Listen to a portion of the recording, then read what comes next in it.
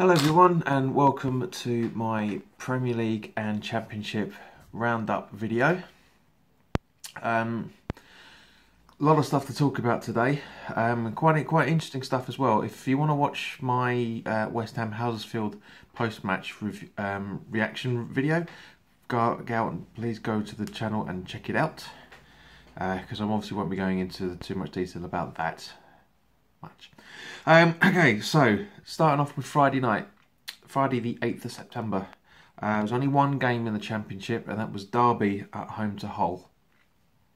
Now, I genuinely didn't see a lot of the football over the weekend, especially the Championship stuff. These are my genuine reactions. Did watch a few things on the weekend, but we'll talk about that later. But as I say, yeah, Derby versus Hull. Derby walloped Hull 5-0. Couldn't believe it.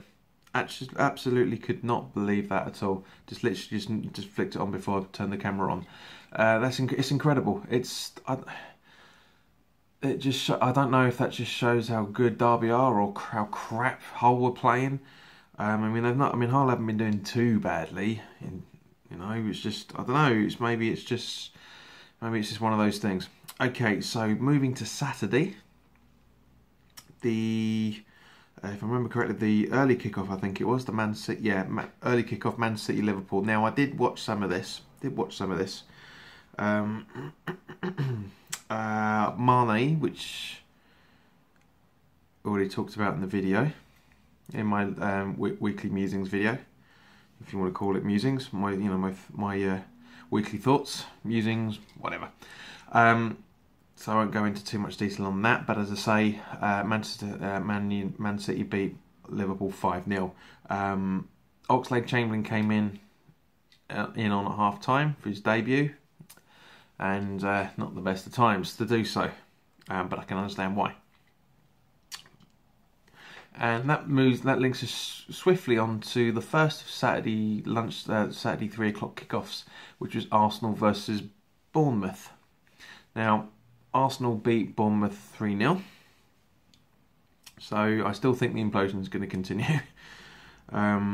Brighton beat West Brom at home 3-1.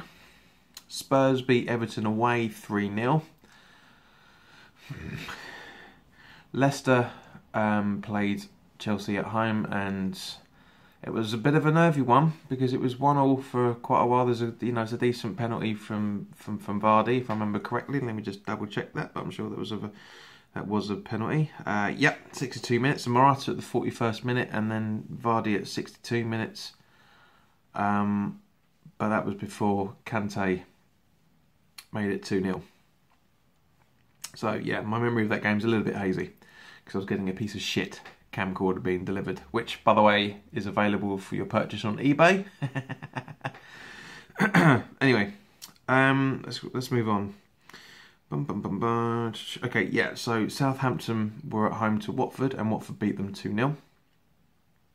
And the evening kickoff, which was Stoke versus Man United, 2-2 draw. 2-2 draw. Now, as a result of that, so that's just my remote control dropping there. As a result of that, Man United is still on the top, but now it's only on goal difference with Man City. So let's just bring up the table very quickly. So yeah, Man United have a 2-goal difference on United. Man United have 2-goal difference on City. So it's interesting. It's going to make the next few weeks very interesting to see what happens. Moving to the Championship, Villa were at home to Brentford. It was a boring 0-0. Just out of interest, let's have a look to see what Snodgrass did that game. Snodgrass.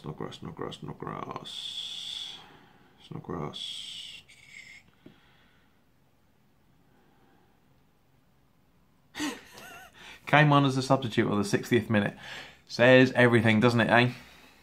Really does. Not that I'm bitter. Not. Right.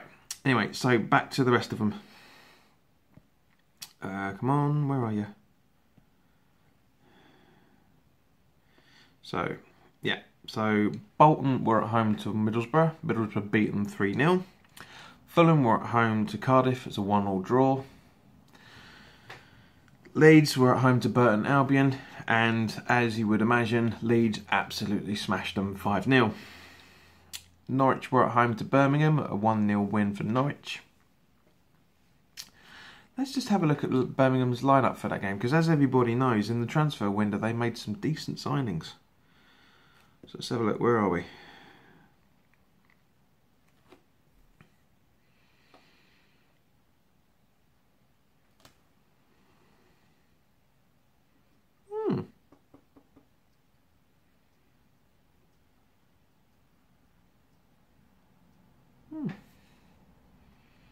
Quite a few bookings from Birmingham. Oh well.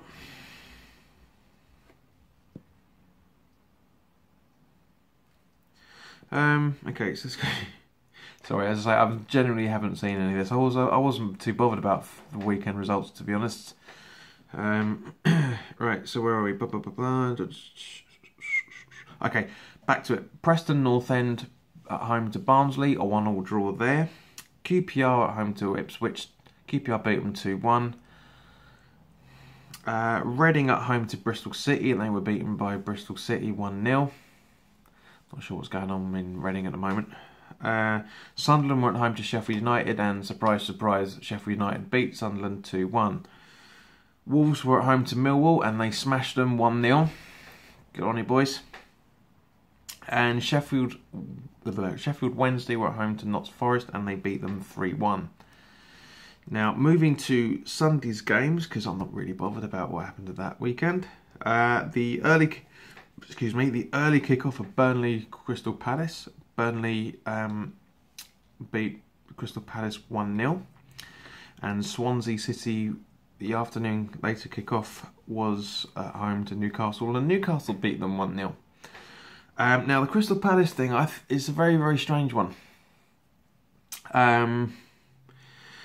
Reason being is because they basically, after Allardyce walked away at the end of last season, it appears from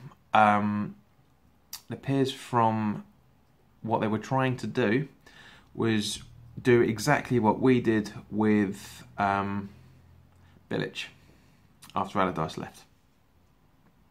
In terms of bringing in flair players with a manager who can manage flair players and play decent, attractive football.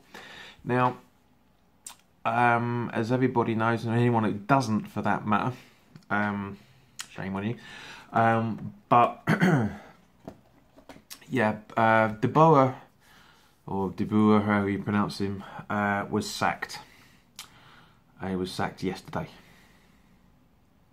I think it was yesterday. Where are we? Tuesday? Yeah, sacked yesterday. After 5 games in charge, 4 in the league, 1 in the cup. Every single one of them a loss. I think they progressed through the cup round, if I remember right, but 4 league defeats. Basically, it's a bit of a strange one because a lot of us as football supporters don't really understand the thinking behind it. I agree with the sacking because it wasn't working. I do not agree with the fact that it should be done this early, especially on the grounds of they tried to completely rewrite the Palace book. Let's be honest. Now, as we know, we all know what it was like with Pardew in charge. We all know what it was like with Pulis before him. Where else it was before then? Palace have always been. Palace are, as much as they are a London rival team, as much as you can do being on the verge of Surrey, they wanted to change the entire lot of football. Now, I don't blame them. They wanted to make it more attractive, make attractive football, sell the brand out to further countries, etc., etc., etc. What every club is doing now. I don't agree with, as I say, I don't agree with him being sacked so early. he basically wasn't given enough time. His record over his last two previous clubs was a combination of 65 days, I think. You know, he's not the best. He's not got the best record of employment. You know, he didn't last very long at Inter, where they got him from. He just wasn't the right man for the job. Now, as I say, I don't agree with it. I don't think it was the right thing to do. To me, I was talking to one of the guys at football last night about it, just very, very briefly. I think after the first few days, they realised they didn't have the right manager. They didn't get the guy. I reckon he bullshitted his way through the interview, and he was found out very, very quickly. Kind of, I was going to say a bit like Brian Clough, but not really. No, because with Brian Clough and Leeds, because that's a lot of that comparison has been going on recently. That was more of a case that the players just didn't want him. It could be a case with Palace. We'll find out in the coming weeks and months, whatever.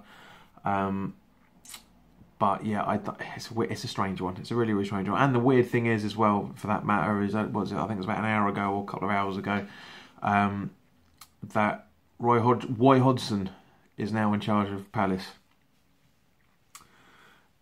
I personally think this is the bad mistake. He's not the manager that was able to get Fulham out of trouble when they were in the relegation fight. Was it 10 years ago? And he's not the same manager that got Fulham through to the Europa final from qualifying as the best behaved out of the league. The same way we got through to the Europa games 2-3 seasons ago. So yeah, I don't agree with it. I don't agree with it on two grounds really. I've got nothing against Roy Hodgson. At his time, he was a good manager. Not so much now. He's tactically inept in that sense, because yes, it was a big step up for him to go to England, but he couldn't do it at Liverpool. Not saying that Liverpool and Palace are the same size club in any shape or form, but the owners will have similar interests. The Palace owners will want to have Palace pushing into the top 10, if not in the top 10, pushing for a top 6, top 7, like 15 teams out of the league are, to be fair. So it's going to be a tricky one. As I say, it's a weird one at the same point. But anyway, that's the review. Now, to come round to the predictions. So where are we? So we've obviously there's Champions League going on at the moment, and for the week now. I don't think. Yeah. Oh, yep. Yeah, okay. So as it's Tuesday night, I didn't realise there was championship games. I thought that was tomorrow night, but there is tomorrow night. But there's stuff going on at the moment. As it stands at the moment, we're 38 minutes into each game. Villa are drawing 0-0 at home to Middlesbrough. Leeds are winning 1-0 over Birmingham City. Norwich and Burton Albion is a draw. Good luck, Norwich fans. Preston at home to Cardiff, and Preston are currently winning 1-0. QPR are losing to Millwall. Really, QPR? Really? Sheffield Wednesday are losing to Brentford. Sunderland are drawing to Notts Forest. Wolves are winning over Bristol City. And Bolton are at home to Sheffield United 0-0. So when I say Sunderland Sunderland Notts draw, that's a 0-0 as well. So it's interesting. So as it stands at the moment, those are the games. For tomorrow, once my tablet, there you go. So I was about to say iPad, and I don't have an iPad. I dread to think who does. Championship game tomorrow night. Fulham at home to Hull City. I've got a funny feeling Fulham are gonna do that game. A lot of Europa qualifiers to Friday the 15th. TV kickoff. Bournemouth Friday night 8 o'clock. Bournemouth at home to Brighton and Hove. I think Brighton are going to struggle with that one. It could be a draw, but I think it's going to be a 2-1 to Bournemouth. Saturday, squeaky bum time. I never get these right, but fuck it. Palace at home to Southampton in the early kickoff. I reckon it could be a draw because it's not going to have Watson's not going to have a lot of time to do much. Huddersfield and Leicester. Don't know. Huddersfield. They played really well last night, as you'll see in the video. Talked about. Actually, I don't think I talked about them. They did play really well. You can see why they've got 7 points from 4 games. So, yeah. I said at the beginning of the season, I wish them well. I don't think they'll stay up, but I wish them well.